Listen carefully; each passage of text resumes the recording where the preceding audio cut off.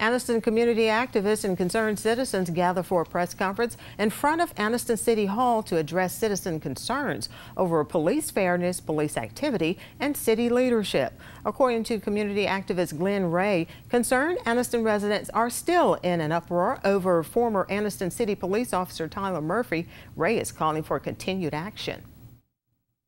We're not here criticizing everybody on the Anniston Police Department. We'll be crazy if we say every Anniston police is crooked and corrupt.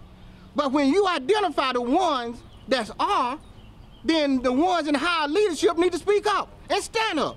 That's what moves a city, Brian Johnson. Do what's right when you had the opportunity to do what's right. Former City Councilman Ben Little was also on hand to discuss his objections to the Anniston Police Department.